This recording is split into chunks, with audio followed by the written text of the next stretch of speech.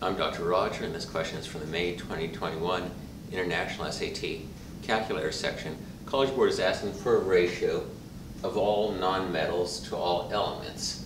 All nonmetals is halogen, noble gas, and other nonmetal, which is 6 plus 7 plus 7 is 20,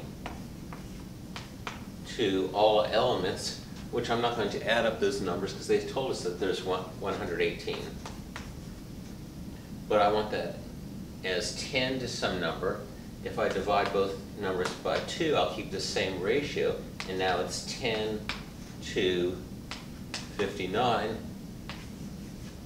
K equals 59.